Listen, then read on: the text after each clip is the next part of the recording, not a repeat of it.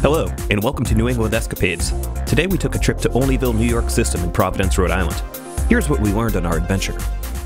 Anthony Stavrianakos, a Greek immigrant, opened the first New York System restaurant in 1927 in the Smith Hill neighborhood of Providence. In 1946, the establishment was moved to where it's located now on Plainfield Street in the Olneyville neighborhood. Since then, this still family-run business has been selling millions of hot wieners, and be sure to never call them hot dogs. One staff member clarified the difference for us. You can buy hot dogs at a gas station. So what is a hot wiener? It's about a 4-inch tube of beef, pork, and veal in a steamed bun topped with mustard, Olneyville's ground beef sauce, onions, and celery salt. Traditionally, they are served with another Rhode Island staple, coffee milk. Think chocolate milk, but with coffee flavor, and you've got the right idea. And how is the food? It's amazing. It's not fancy, but celebrity chef Elton Brown once noted that he would rather eat at Olneyville New York System than any fancy restaurant. It's not fine dining by any stretch, but from 11 a.m. to 2 a.m. daily, there are countless excuses for some hot wieners to hit the spot.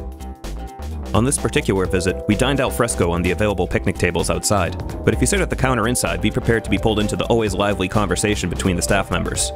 Olneyville New York System can feel like a place you've been going to your whole life, even if it's your first visit. It's a must-visit for us anytime we're in Providence. It's located at 18 Plainfield Street in Providence, Rhode Island, with a second location in Cranston. If you enjoyed this video and want to see more like it, please like and subscribe. Thank you for watching, and keep on adventuring.